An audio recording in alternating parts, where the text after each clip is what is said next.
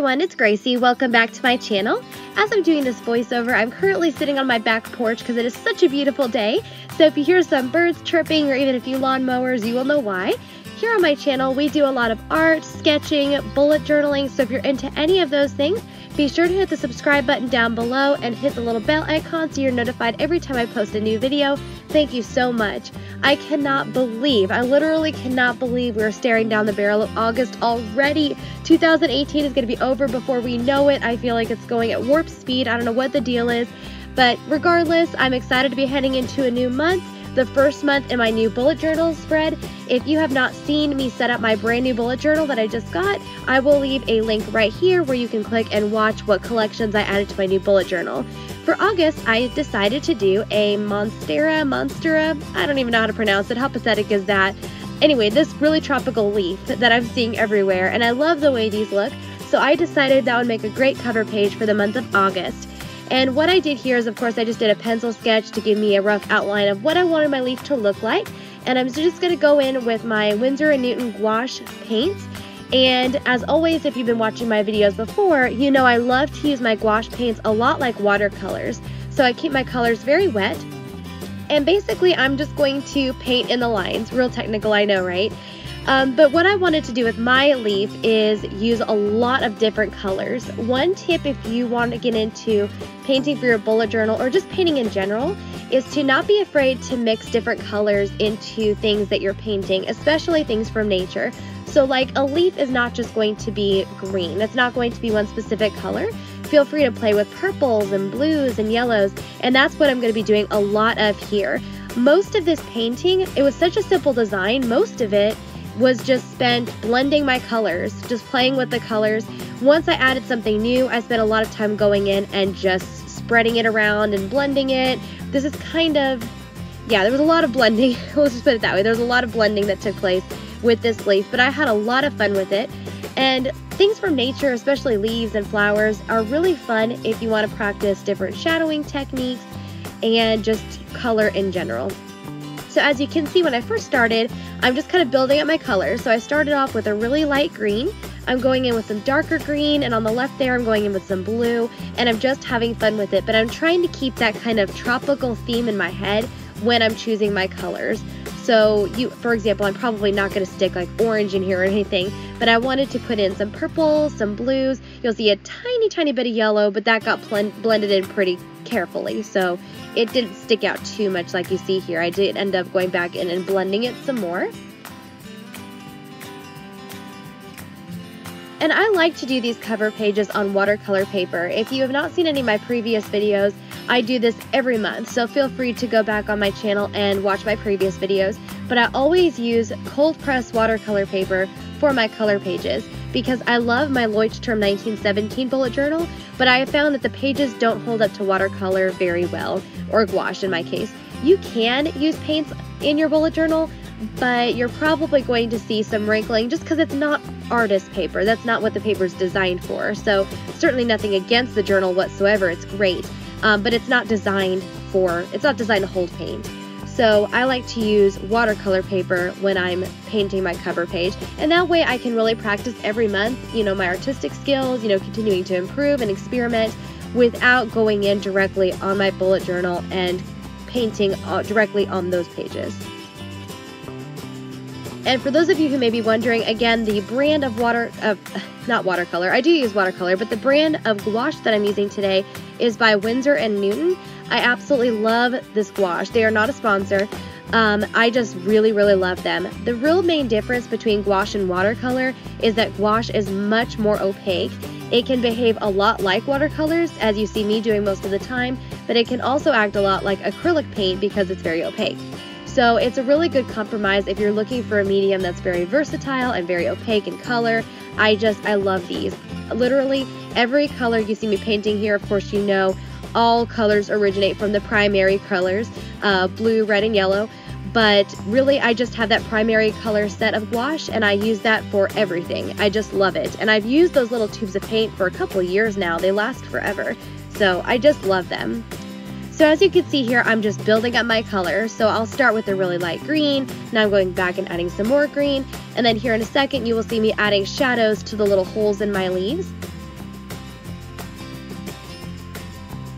I really, really love bullet journaling. I've been bullet journaling for a little over a year now, and I mainly use my bullet journal for productivity, but here recently I wanted to add some more fun collections. So again, go back and watch my previous video because I show you what collections I added to the very beginning of my bullet journal. I included in there a reading log. I have a wish list. I'm trying to remember right offhand what's in there, but I have a whole bunch of different collections that are just gonna be really handy and really helpful. Your first bullet journal, if you're doing bullet journaling for the first time, you will probably experience, not everyone, but you'll probably experience somewhat of a learning curve just in what you specifically like. My bullet journal, my first one, was one big giant experiment, and it lasted a year. If I go in and look back at my bullet journal, every single month has something different, something else I'm playing with, something else I'm trying. For example, and I know this is going against the grain of most bullet journalers, I don't like to do mood trackers. It's not my thing. I can't get into it. I love them. There's so many things you can do with them, but I don't know if I'm just moodier than the average person, but so many days I'm more than one mood. So I don't know. It's just not my thing. But that's an example. You know, I did a mood tracker for a few months before discovering that's really not something I'm into, and that's okay. Your bullet journal is completely yours. So feel free to customize it to your heart's content and do whatever you want, but do be prepared because your first bullet journal is probably going to be filled with different experiments like those, where you're discovering what it is that you like and don't like. For example, this cover page is going to be a little bit smaller than my other cover pages. In my previous videos, I pretty much covered the whole page of my journal with the painting and then put washi tape around it. I just kind of made the size of my painting smaller to fit on the page better. And here is my finished leaf. I absolutely love the way this turned out. It was so simple. As you guys saw, this painting is really just about playing with color and blending and having fun with it. And you all know I'm not a hand letterer. I want to be, but I'm not even close to being there.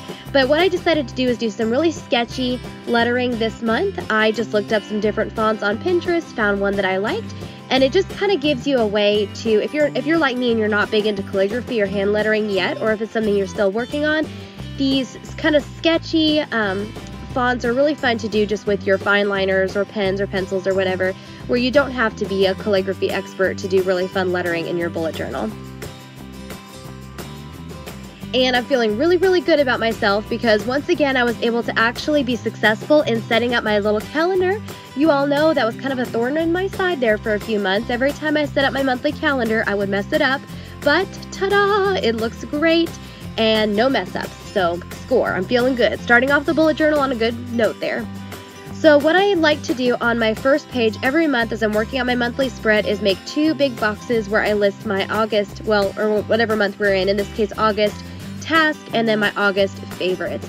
The favorites is just kind of really fun because it's fun to look back and see what I was into that month. But my monthly tasks are essential for my productivity because then I can take those tasks and break them up throughout the month. And I plan on doing a bullet journaling for productivity video in the future. So if that's something you're interested in, leave a comment or give this video a thumbs up.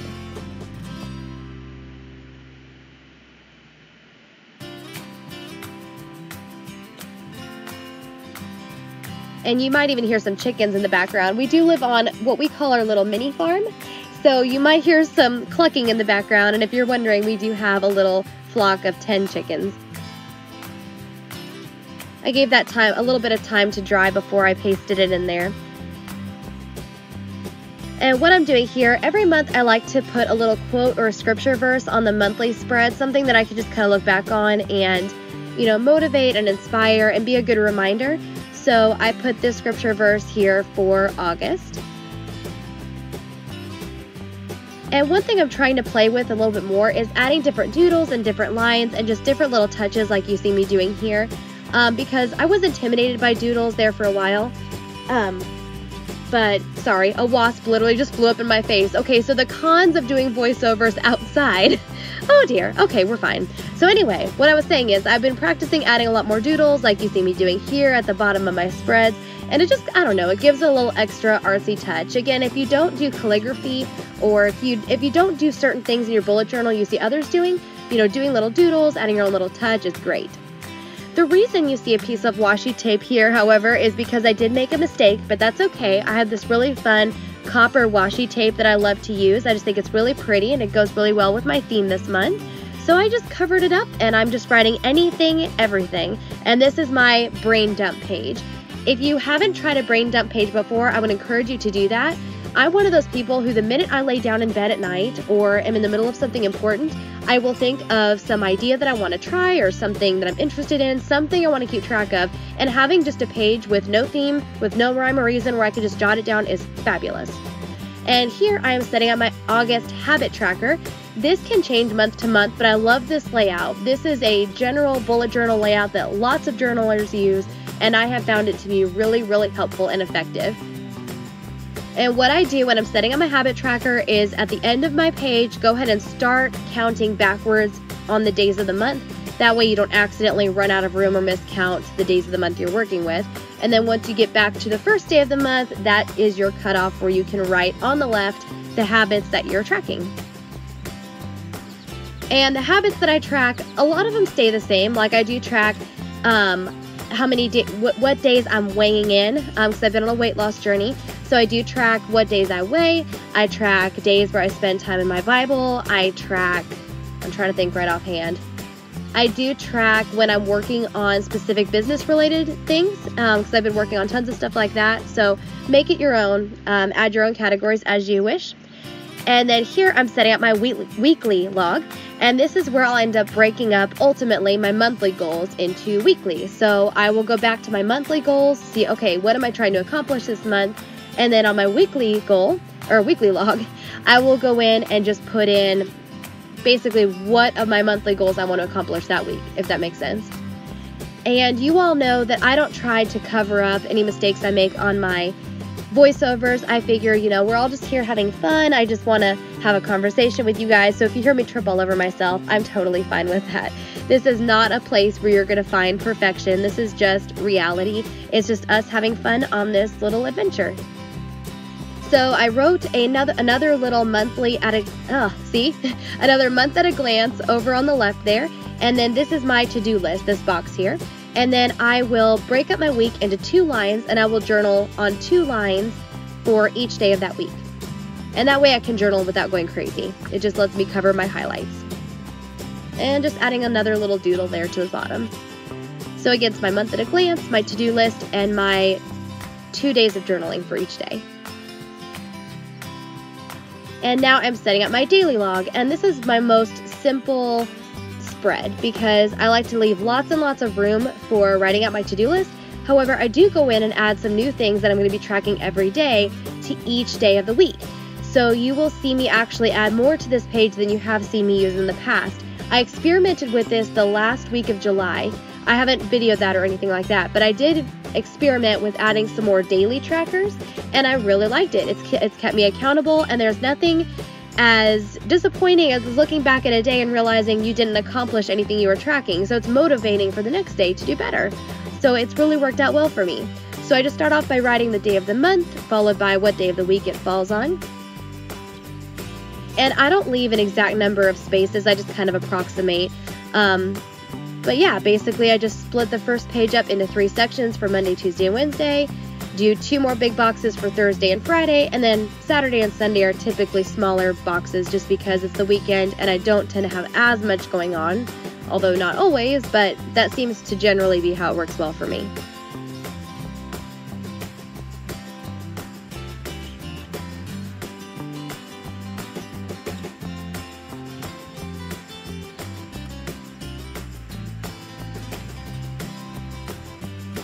Alright, and what I'm doing here is I'm starting to add those daily trackers. The first one I keep track of is my water. I like to drink I have a big water bottle, and I like to drink 6 of them a day. So I've just drawn 6 boxes and I'll fill those in. I like to make sure I'm switching 2 loads of laundry a day because that's what works for me. And I have 1 box where I can track if I've done 30 minutes at least of my workout for that day. So 6 boxes for water, 2 boxes for switching laundry, and 1 box for working out. Those are the trackers I'm currently doing. I might add more to those, I might not, I'm not sure. So anyway, this is my complete August setup. I absolutely love it. I'm loving all the different doodles. I'm loving how the aesthetic looks this month. I just really like the green and the brightness of the leaf. and the doodles and everything new that I'm doing. This is a fresh bullet journal, and I'm absolutely loving having the fresh new start. If you are new to my channel, again, welcome. Please hit the subscribe button down below and give that little bell icon a click if you would like to be notified every time I post a new video. I post a minimum of monthly to show you my new monthly setup, but I'm planning on doing tons more videos where I show you bullet journaling for productivity, supplies I like to use, etc. Bullet journaling is a passion of mine because it tells the story of my journey and it logs where I am at any specific time. So again, thank you all so much for stopping by, and I will see you again next time. Bye!